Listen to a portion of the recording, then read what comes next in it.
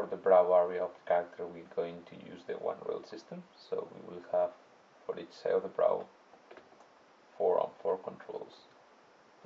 We will have them on a control that you can move in Y up and down, and the X or the Z will be like the normal in the wall.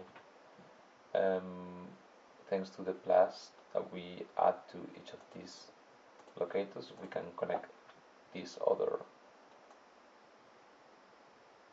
control, so we can have a control that moves up and down everything.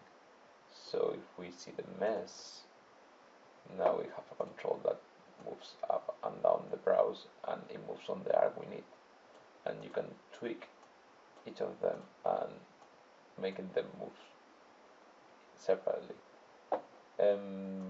For the deformation, what we will need to do is, before we can have a join for each of the controls, we want to have a second one, so we don't lose volume when we go down with the brown. It doesn't get flat, or it doesn't go IP or go through. So with secondary, we will create a second locator that is always going to be a percent of the endpoint and this control value.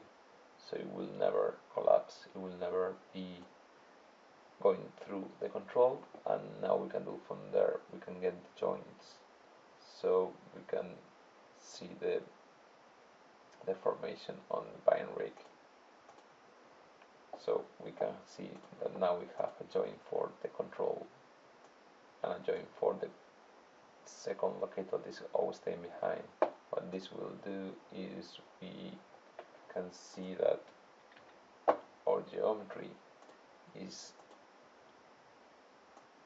not really collapsing, because these second locators and joins after for the deformation will kill that area, not moving an arc. So when we go up and down, we see the arc motion.